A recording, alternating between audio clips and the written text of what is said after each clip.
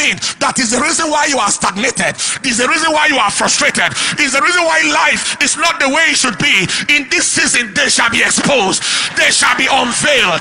Anything you need to do for your life to move to where it must move to in this season, it shall be unveiled. That mystery behind recurrent affliction. You are sick today, sick tomorrow.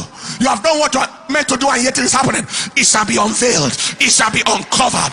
The reason why there is a negative cycle around your life, in this season the light shall shine upon it. And it shall be exposed, it shall be unveiled.